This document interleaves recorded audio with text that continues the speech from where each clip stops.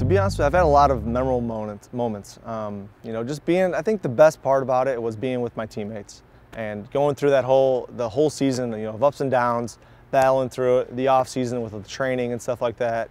That was, for me, those are like the best moments. You don't necessarily remember every play of the game, but you remember the hard times you went through, the great times, the fun that you did on the field. You obviously remember some of the great plays that you ran, but it's not just about yourself, it's about like everybody feeling that exact same play and knowing what they did, you know, what happened. Hey, I messed up on that one, but we still scored, or I locked that guy down and we did a great job. So I mean, those are the memories that I really look forward to and cherish.